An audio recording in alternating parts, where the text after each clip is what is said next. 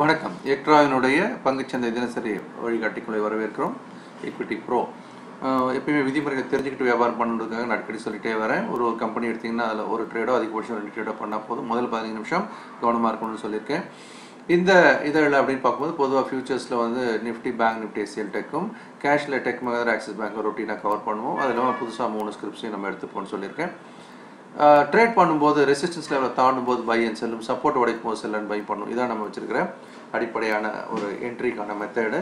அதே மாதிரி இது வந்து ஒரு கேப் டவுன் அப்படின்னு கேப் அப் ஆகும்போது, இந்த மாதிரி கேப் அப் ஆகும்போது இறங்கி முடிவதையும், கேப் டவுன் ஆகும்போது ஏறி முடிவதையும் நம்ம பார்த்துட்ருக்குறோம். இது இல்லாமல் நம்ம தொடர்ந்து சொல்லிக்கிட்டே வரோம். இந்த மாதிரி கேப் அப்போ கேப் டவுனோ ஆகும்பொழுது முதல்ல ஒரு அரை மணி நேரம் 1 மணி கூட பொறுத்திருந்து அதனுடைய ஹை லெவல் சப்போர்ட் ரெசிஸ்டன்ஸை எடுத்தும் வியாபாரம் பண்ணலாம். விதிமுறைகளை மறக்கவே கூடாது. சக்திக்கு மீறிய பொசிஷன் எடுக்கக்கூடாது. வாய்ப்பு வரும்போது மட்டுமே ட்ரேடில் ஈடுபடணும். கண்ணில் பார்த்த லாபத்தை கணக்கில் எடுக்கணும். 10ல் 3 தப்பானாலும் ஏற்றுக்கொள்ளக்கூடிய மனப்பான்மை வேணும் அப்படின்னு சொல்லியிருக்கேன். இன்றைக்கி நிஃப்டியை பொறுத்த வரைக்கும் பார்த்தீங்கன்னா 16,285 இதுக்கு மேலே அப்படின்னு பார்த்தீங்கன்னா ஒரு 15.300 வரைக்கும் போயிட்டு இறங்கிடுச்சு. ஸோ அதனால் மேலே லாங் போகிறதுக்கான பிரச்சனை இருந்திருக்கு. ஆனால் ஷார்ட் போயிருந்தோம் அப்படின்னா 230 230க்கு 100 புள்ளி வரைக்கும் இறங்கி இருக்கிறது கிட்டத்தட்ட இல்லையா 70 புள்ளிகளுக்கு மேலான ஒரு இறக்கத்தை நம்ம இங்கே சந்திச்சிருக்கிறோம். 40, 30, 70 புள்ளிகள். அது ஒரு நல்ல லாபம் தான் இல்லையா. அடுத்தது இதை வரைபடத்தில் பார்த்தீங்கன்னா தெரியும். இந்த இடம் தான் நமக்கு இந்த இடத்துல ஒரு 15 பாயிண்ட்ஸ் மேலே போயிட்டு அதுக்கு இறங்கிடுச்சு. அதனால் நமக்கு இந்த இடத்துல லாஸ் வர்றதுக்கும் அதுக்கு கீழே உடைக்கும் போது பெரிய லாபம் கிடைக்கும் வாய்ப்பு இருப்பதை பார்க்கிறோம். பேங்க் நிஃப்டியை பொறுத்த வரைக்கும் 29,060 நம்ம ரெசிஸ்டன்ஸ் 28,019 சப்போர்ட்டாக கொடுத்துருந்தோம். சப்போர்ட் எல்லையான இந்த 28,910 உடச்சி 28,594 வரைக்கும் இறங்கி இருக்கிறத பார்க்குறோம். இந்த இறக்கம் ரொம்ப அபரிதமான இறக்கம். ஒரு முறை உடச்சி இறங்கி மீண்டும் ஏறி திரும்ப இறங்கும் போது இதெல்லாம் வந்து நீங்கள் வாய்ப்பை பயன்படுத்துவதற்கு மீண்டும் ஒரு வாய்ப்பை கொடுத்துருப்பதை பார்க்கிறோம். அடுத்து எஸ்சிஎல் டெக் பொறுத்த வரைக்கும் இவ்வளோ இறங்கின மார்க்கெட்லேயும் நமக்கு வந்து 1076 உடச்சி கொடுத்துருந்த ரெசிஸ்டன்ஸு 1087 வரைக்கும் காலையிலே போயிடுச்சு. இது ஒரு பெரிய லாபத்தையும் நமக்கு கையில் கொடுத்துருக்கிறத பார்க்குறோம்.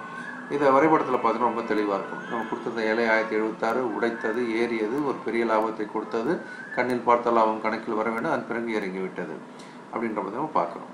அது கேஷ் செக்மெண்ட்டில் எடுத்தோம்னா நமக்கு டெக் மகேந்திரா 795 ரெசிஸ்டன்ஸாக கொடுத்துருந்தோம். 786 795 உடச்சி கொஞ்சம் 2 புள்ளி மேலே போயிட்டு அப்புறம் இறங்கிடுச்சு.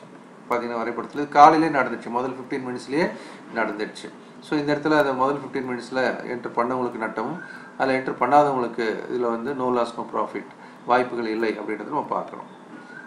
அடுத்து ஆக்சிஸ் பேங்க் பொறுத்த வரைக்கும் அதே மாதிரி 736 உடச்சி ₹1 சில்லற போயிடுச்சு. ₹1 சில்லற போயிட்டு அப்புறம் இறங்கிடுச்சு. ஆனால் 727 உடைக்கும் போது பலமான இறக்கம் 10 புள்ளிகளுக்கு மேலான இறக்கத்தை கொடுத்துருக்கு. அதனால் இங்கே வர நட்டத்தையும் இங்கே நம்ம கவர் பண்ணுவதற்கான வாய்ப்பும் மிக அதிகம். இங்கே வரைபடத்தில் பார்த்தா தெரியும். இந்த இடம் தான் நான் ஏற்கனவே ரெசிஸ்டன்ஸ் வரைஞ்சிருந்தேன். இப்போ 700 கொடுத்துருந்த எல்லைகள் பார்க்கும்போது 736 இன்னும் ஒரு புள்ளி 737 கொடுத்துருக்க வாய்ப்பு இருந்து ரொம்ப தள்ளி போக வேணாடுக்காக 736 கொடுத்த ரெசிஸ்டன்ஸ் தான் இந்த எல்லை. ஸோ நேற்று வரைப்பட்ட அந்த எல்லை தான் அங்கே போய் இடிச்சுட்டு வந்திருக்கு.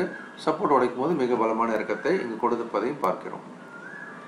இன்னைக்கு கொடுத்த புதிய பங்கில் யூஃப்ளெக்ஸ் 223.20 ரெசிஸ்டன்ஸ் 220 சப்போர்ட் கொடுத்துருந்தோம்.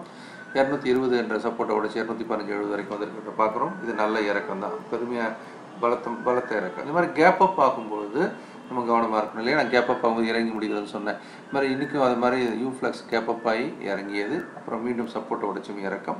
அது மாதிரி 2 விதமான இறக்கம். இங்கேயும் நம்ம ஷார்ட் போயிருக்க முடியுன்றதை நம்ம நினைவில் வச்சுக்கணும். அடுத்து ஹிந்த் பெட்ரோ 270 என்ற எல்லையை உடைச்சு மேலே 273.90 வரைக்கும் போயிருக்கு. இந்த இறங்கும் சந்தையிலும் மேலே பலமாக ஏறி லாபத்தை கொடுத்துருப்பதை பார்க்குறோம். வரைபடத்தில் பார்த்தீங்கன்னா காலையிலே கொடுத்தாச்சு. அப்போது இந்த இடத்துல நம்ம லாபத்தை எடுக்காமல் விட்டிருந்தால் அப்படின்னு பார்க்கும்போது அது கண்ணில் பார்த்த லாபம் கணக்கிற்கு வராமலே கூட போயிருப்பதையும் நம்ம பார்க்கணும். ரிலையன்ஸ் இண்டஸ்ட்ரீஸ் 1267 என்ற ரெசிஸ்டன்ஸை உடைச்சி மேலே 1278 வரைக்கும் மிக பலமான ஒரு ஏற்றத்தை காலில் கொடுத்துருக்கு. அதை நம்ம வரைபடத்தில் கூட நம்ம பார்க்கலாம். இங்கே பார்த்தீங்கன்னா நம்ம கொடுத்துருந்த எல்லையை தான் அது உடைச்சது. திரும்ப வந்து உட்காந்து அது மேலே எழுந்து மிகப்பெரிய ஏற்றத்தை கொடுத்து சாயந்தரம் தாக்கு பிடித்ததை பார்க்கிறோம். ஆக ரிலையன்ஸ் இண்டஸ்ட்ரீஸும் ஒரு ஏற்றத்தை நமக்கு லாபத்தையும் கொடுத்திருப்பதையும் பார்க்கிறோம். இந்த மாதிரி திட்டமிட்டு வியாபாரம் செய்து வெற்றி பெற என்னுடைய மனமார்ந்த வாழ்த்துக்கள்.